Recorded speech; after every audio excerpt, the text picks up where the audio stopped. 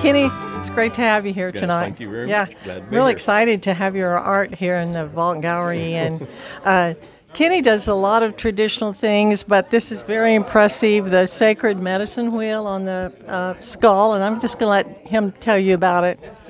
Yes, the medicine wheel, of course, is very sacred to our people, all the nations. The roundness, the circle, of course, is represents the universe, represents our earth, represents the four directions. The white represents the north, where the cleansing snows and cold come from. Then the east, of course, represents the creation. That's where creation started, was in the east, and we see the rising sun every day bringing us a new day.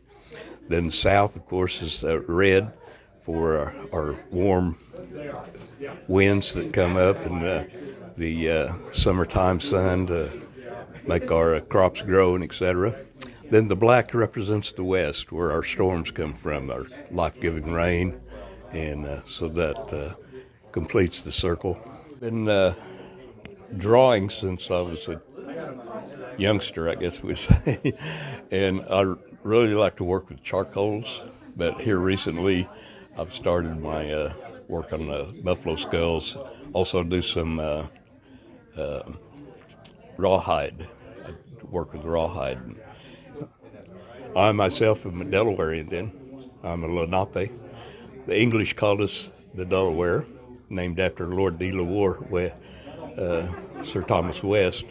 We call ourselves the Lenape, which just means common man.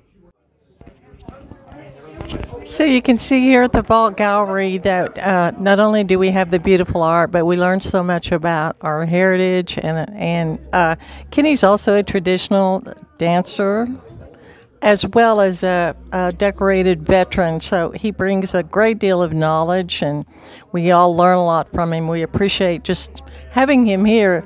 He's kind of like the sun. When he walks in, he always has a wonderful smile, and he's always happy, and it's just like a joy to be around him.